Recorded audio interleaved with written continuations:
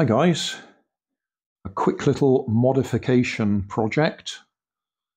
I used to get these from Poundland. I haven't seen them in Poundland for quite a while, but I've seen them in other places. Used to have a magnet there which wasn't very strong. I replaced it with 3 neodymiums. Runs on 3 AAA batteries.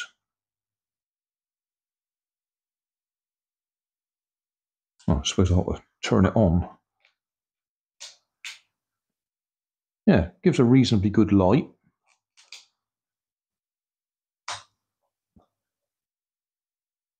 But I thought I might change it from 3 AAA batteries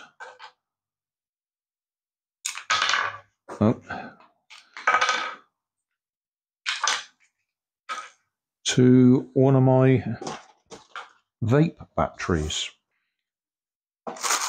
I've got quite a few in here and loads more out in the garage in storage. I think these are ones that I checked fairly recently, and I think these are the good ones.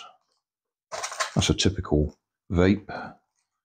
Battery in there would be something like that. Might be a smaller one, but that sort of size. I was wondering what size we can fit in here, because I think that will fit in there with no trouble whatsoever.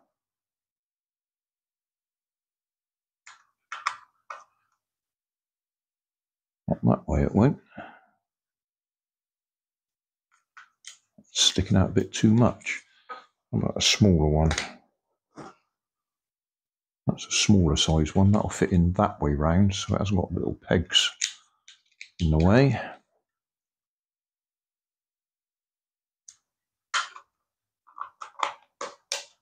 Yeah, that fits fine that way round.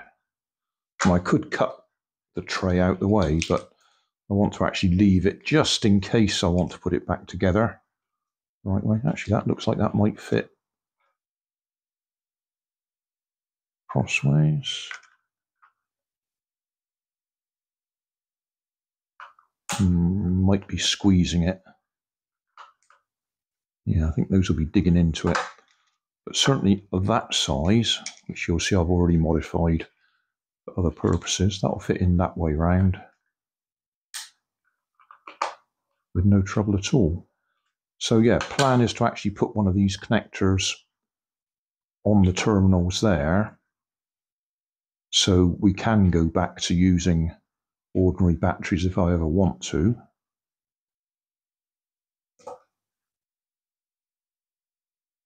So yeah, let's find another one that size then.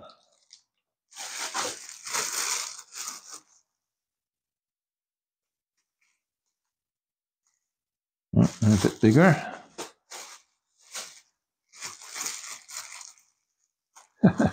Oh, there's one. Yeah, it looks the same size.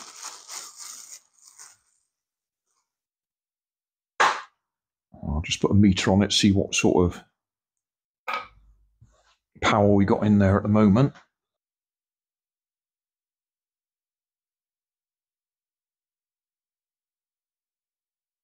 Whoa, that's a bit low.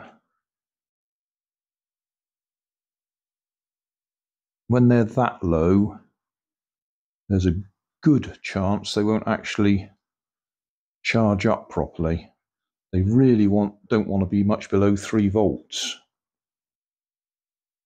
So that might not be a good one. Another small one.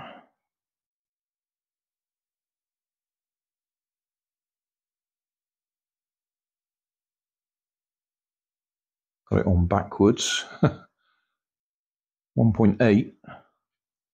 That's a bit closer. Really, as I say, you don't want them to be below about 3.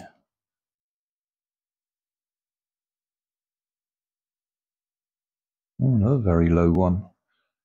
Because these have been sat in the tin for quite a long time. Well, what I'll do is I'll put a connector on that and see if I can get some charge into it.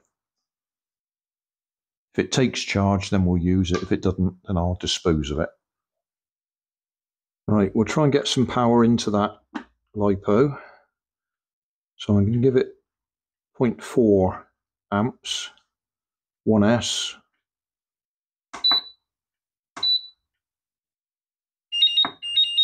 Right, what that's telling me is it's too low voltage at the moment. So what we'll do is we'll tell it that it's a nickel metal hydride. So I'm going to put 0.1 amps into it, but it doesn't really care about the fact it's low voltage now.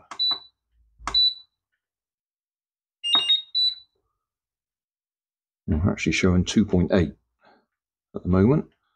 We'll let it get up to about 3 point something, and that should be enough for it to accept as a Lipo. There is always the possibility that you're going to overdo this and it'll burst into flames, so you need to be aware of that and be prepared.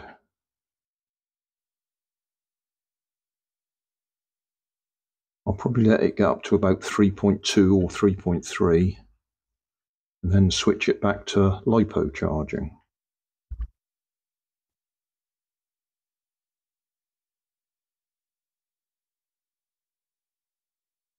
Okay, 3.3, stop that.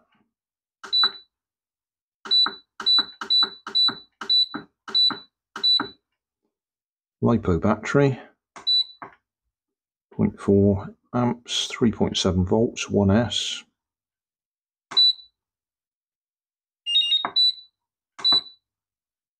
Now it's happy. So we'll leave that. Still keep an eye on it in case it catches fire. We'll come back later. While the battery's on charge, we'll take this apart and solder on that connector. I could just solder it directly onto these tags, but I'll probably melt the plastic. So we'll see if we can solder it on the other side.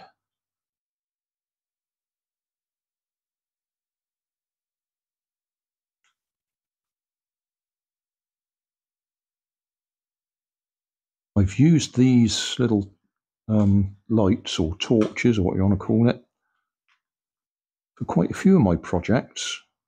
Taken them apart and used that LED array. I say Poundland doesn't do them anymore, so I have to get them from somewhere else.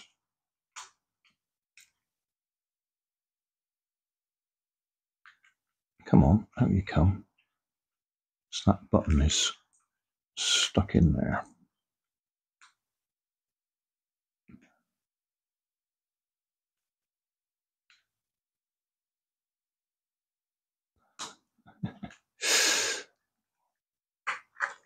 Right.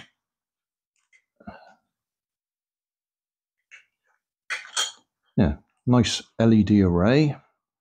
A lot of the modern ones have got the smaller chips, or whatever you want to call them. But this is the good old-fashioned individual LEDs. And all I want to do is connect that onto those two tags.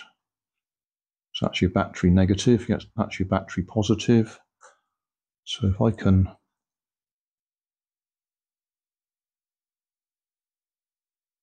just go round like that.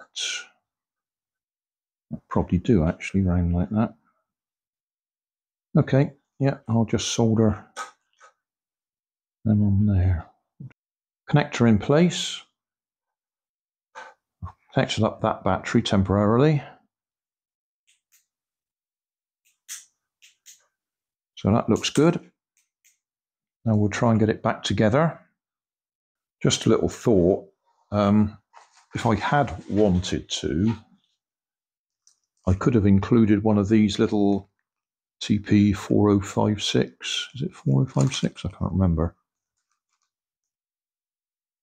one of these modules, charging modules, if we'd have cut it around a bit and made a little USB slot on the side there, we could have actually had that in there and made it chargeable just by plugging in a USB lead. But I'm not going to do that just now. I'm quite happy to be able to unplug it like that. And if I have to, I can still use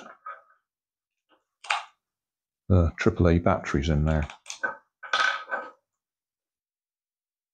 Right, I'll just go and see if that other battery is charged up yet. Well, we've managed to get the full charge into it, 4.2 volts. So we'll give it a try. Just in case you're wondering or haven't followed the general idea, the Lipo batteries, they say 3.7 volts on them. When they're freshly charged, as you've just seen, they go up to 4.2 volts. 3 ordinary batteries, AAA batteries in this case, 1.5 volts each, so 4.5 volts nominal voltage. Again, when they're absolutely fresh out the box, they're slightly over that. You probably get maybe as much as 4.8 volts out of them. But then they die back or run down, same as this will.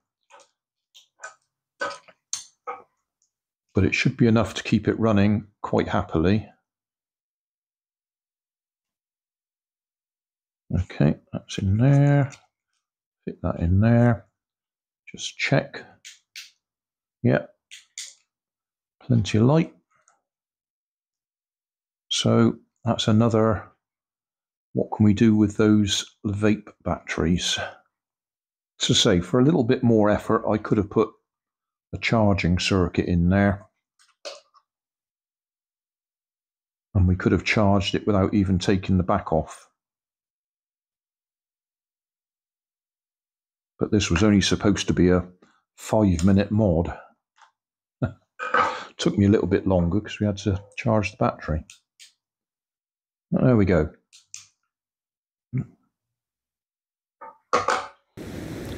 So thanks for watching. Don't forget to like and subscribe. Leave us a comment so I know how I'm doing. And somewhere up here there'll be some links to related playlists. Thanks again.